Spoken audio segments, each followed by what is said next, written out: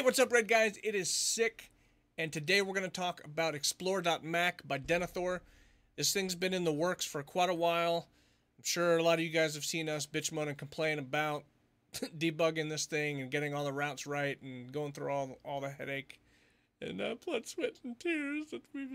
Anyway, whatever. It's pretty good. So I'm going to show you what a route looks like. There's a lot of considerations that you need to know about. So Denethor is going to have up a post like I have in the screen that way. So you definitely want to give that a read. Things in there like, you know, ensuring that you have a mercenary up once you get to like underfoot plus. If you don't, you're going to get your ass beat, and it's not going to be a fun time. Now your tune's going to mostly invis, but I'll explain some of that here once we get this started. Okay, so let's MQ clear this bad boy. Okay, so our MQ window is clear.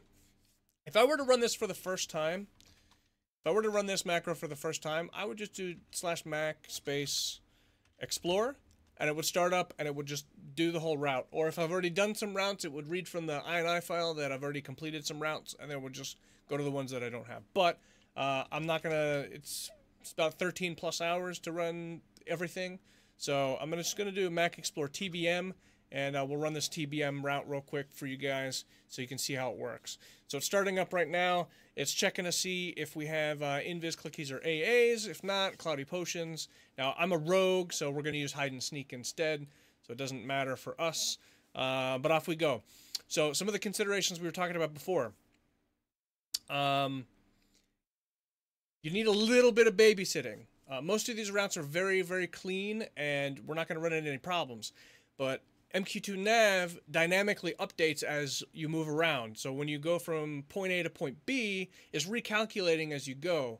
And sometimes, depending on whatever, it may zig when it thought it was going to zag, and it's impossible to plan for all of that. A good portion, the majority, everything we found thus far, we've made corrections and hard-coded either connectors or preferences or spots to avoid, so we don't get stuck. But we're going to have two hotkeys we want everyone to make who's going to run this. You can see them on my UI here. It's a pause button and an unpause button. And what these are going to do, they're going to simultaneously pause the macro and pause navigation, and then unpause both as well. And what that'll allow you to do is, if you do get stuck, it's not going to try to keep running into a wall and make it so you can't back off and move around. So you'll just be able to hit your pause button, wiggle your tune out of whatever mess you're in, and back off you go. So anyway, like I said, right now we're running TBM route, and it's just going to keep on doing its thing. Now this has a lot of shrink clickies already plugged in here. It has invis clickies plugged in here, and levitation stuff. If you don't have any of those things, it'll buy stuff from the bazaar. It'll buy filter of the ant potions. You'll go to the little shaman merchant and get potions of the cloudy, or cloudy potions, whatever they're called. And you'll also buy some the levitation potions. But this is kind of how it looks. We have spent literally hundreds of hours going through this crap. I have looked at a blue/yellow line doing this for hundreds of hours. But I don't know if you just caught this. So when we went through this door just now, we actually opened the door. Now, I had just recorded a different video for this, and I forgot to update this computer with all of the updates to Explore.Mac, because I made a dedicated computer just to do this damn thing, and I wanted to do this on this one to record the video, but I forgot to update it. So I'm going over stuff. I'm like, we're doing Explore.Mac, and it's so special. And then it sat at the door. I'm like, why the hell isn't it clicking the damn door? And it's because the stuff wasn't updated. But as you can see, it's set to be able to update doors and, open doors and run through stuff and all that jazz. But we're going to continue this run now, and hi, buddy. Doggers wants to say hi. It's not food time yet, dude. And we gotta do the Explore.Mac. Do you have your boots? You ready to level up your boots? So as you can see, every time we running to a new zone, it'll say we're heading to and tell us where we're heading to. And every time we start a new route, it'll tell us the new route. Again, Denethor has those kind of guidelines of stuff to take into consideration when running this macro. Things like it'll bind your character in the guild lobby if you're not already bound there, and whatever you do, do not decide halfway through doing all the explore stuff you want to rebind somewhere else, because that'll just it'll make everybody cry, and there's been enough tears in this thing, I don't need to cry anymore. But yeah, so right now we've pretty much finished our route, and we're gonna head back to POK.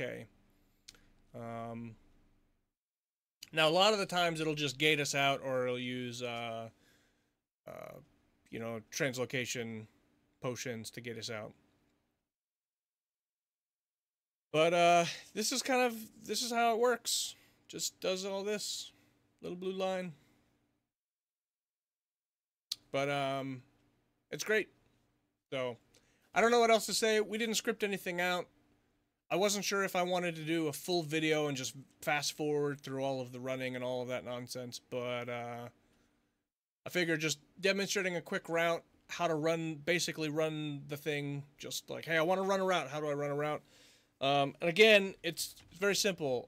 You can do Mac, Explore, and then either just leave it like that. It'll run everything that you haven't run before.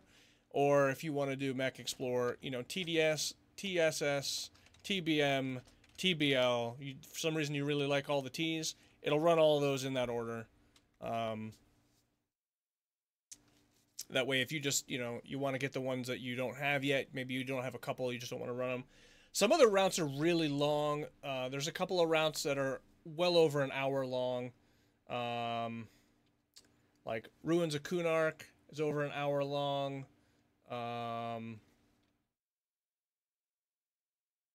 Let's see. Reign of Fear is over an hour long.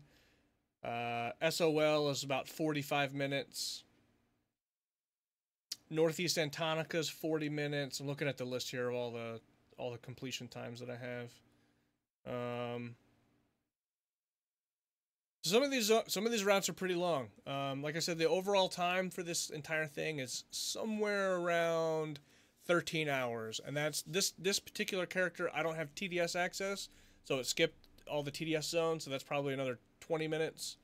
And then I don't have VP access, and it doesn't have a lot of TBL access, so it skipped a bunch of stuff. So it's probably knocked off at least a good 20 minutes from that, already at 13 hours. So I'm guessing it's probably somewhere just shy of 14 hours for the whole route. But as you can see here, it says we have completed the Broken Mirror Explorer route of our tour, and we ran for 6 minutes and 35 seconds. It put our nav settings back to whatever we had it before. And if we had to load any plugins that we don't normally have loaded, it'll put those back to how they were before. But that is Explore.Mac, and hopefully everything will be smooth for everybody. But I'm gonna turn this over to Denethor and let him do his Denethorliness, and we'll go from there. I appreciate you guys very, very much. Otherwise, we definitely wouldn't have put all this time into this, because it's been a lot. See you soon.